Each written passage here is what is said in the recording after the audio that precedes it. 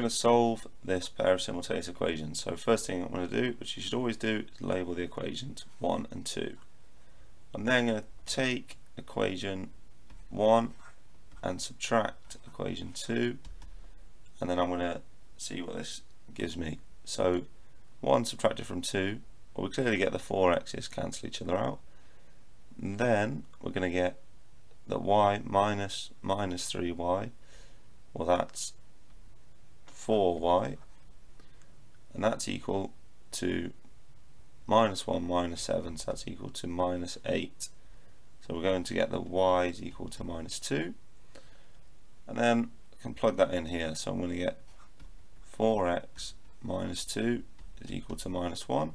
We could plug this into either equation. I'm just plugging it into the top one because that just has a single y term rather than it being multiplied by the minus 3, so that just makes it a bit easier.